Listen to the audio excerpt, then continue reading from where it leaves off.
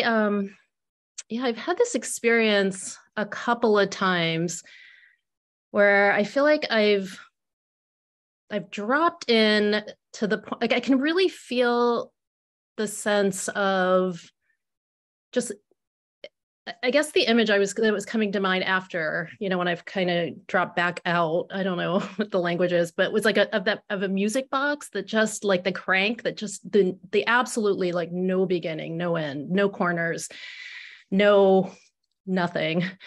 And the kind of, yeah, the real visceral panic around that. I have felt that sense of panic and the sense that I've needed to like grab on to like a little just thread like of something to get back. I mean, it's like so far that like this feels like this.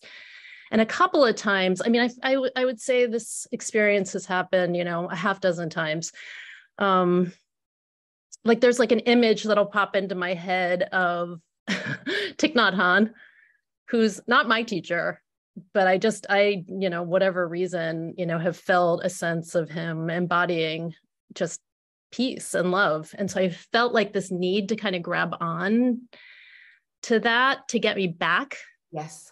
From the brink of just like panic. And so I just wanted to, what comes up sometimes is like that old adage, if you meet the Buddha on the road, kill him. But that hasn't felt like what I've wanted to do. Like that hasn't been the feeling. It's like been this felt sense of, of just like that feels very right or good or like it feels like that thread is there for me. So I just wanted to share that and see what support or reactions you might have.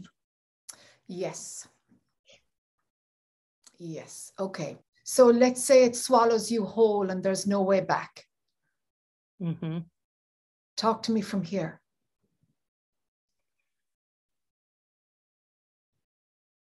I don't think I've let that happen, yet. I know, but let's talk about if that's actually your greatest growth spurt. I'm not sure yet whether this is something you need to get away from or whether this is something you need to go towards. I'm not sure yet, but I need you to build more of a picture of what it feels viscerally and what your mind says will happen if you don't have a thread and you fall into that zone. Terror. Okay. Terror. That's the feeling. It's the feeling of nothing to hold on to. Yes. And it feels lost. Like it feels like the abyss, which, on the intellectual level, it's the feeling of it. Like when I'm in there, it's like, there is a safety of finding my way back. And I can't tell if it's like a navigation device to get back or, like I can't tell what it is exactly.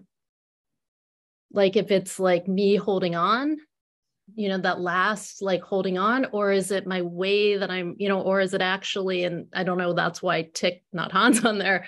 There's this connection to the energy of love. Like that's what I guess I can't. I'm going to encourage you to go into the terror, Jennifer. Yeah. Yeah. Yeah. Yeah. It has too much power over you. The threat of terror. At the moment, it's the threat of it. And, you're at the door of it. And it's like, whoa, where's my thread out of here that I'll follow? And yeah, you're going to have to. I did that one myself, but I was on plant medicine. I was on ayahuasca or I was at a ceremony. I can't remember what medicine it was, but I was at it. It's horrendous. And when you're out the other side, the experience is that you're reborn somehow. Mm-hmm. And there is a knowing that no matter what experience comes to you, it's an experience and it will pass. And you are so much not the experience. Mm-hmm. That's the learning that comes from going through it. The absolute recognition that no experience can touch the essence of what you are. Mm-hmm. And to know the difference between experience and your essence. That's because for me. Yeah, for sure. Like that has, and it does not feel attached to a personal story. Yeah. It does not. It feels much more existential. Oh yeah, it's existential. Oh yeah, it's not a personal story. No, it's not. But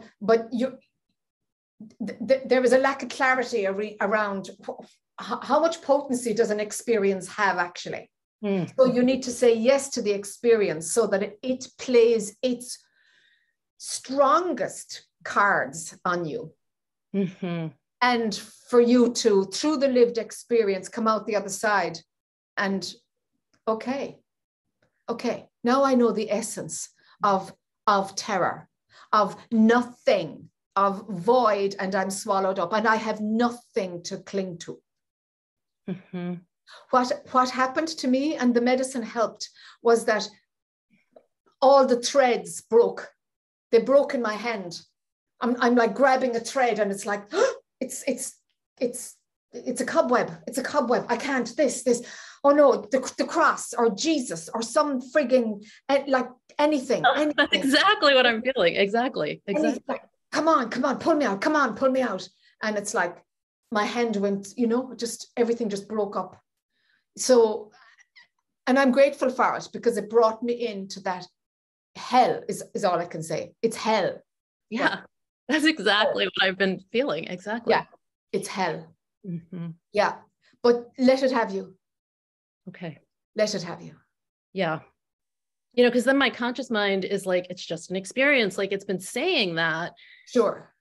And but then I also have been, feeling like, is that also an avoidance because, yeah.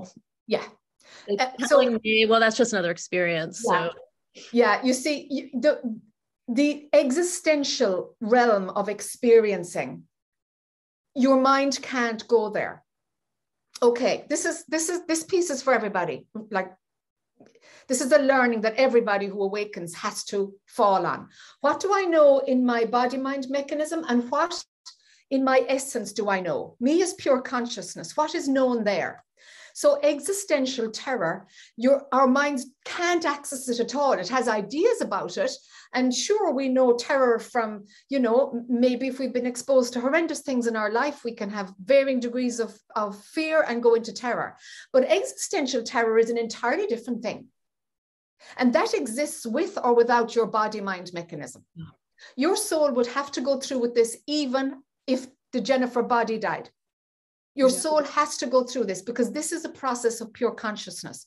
Mm-hmm. This is the frequency of consciousness. Consciousness creates certain concepts, and then our brain creates certain ones. Mm-hmm. So the idea of existence, the non-dual, our brain doesn't set that up. That's there. They are concepts set up by pure consciousness. And to go prior to consciousness, you've got to know the realm of concepts that are manifested out of consciousness itself. Mm-hmm. So existential stuff belongs in here. Yeah.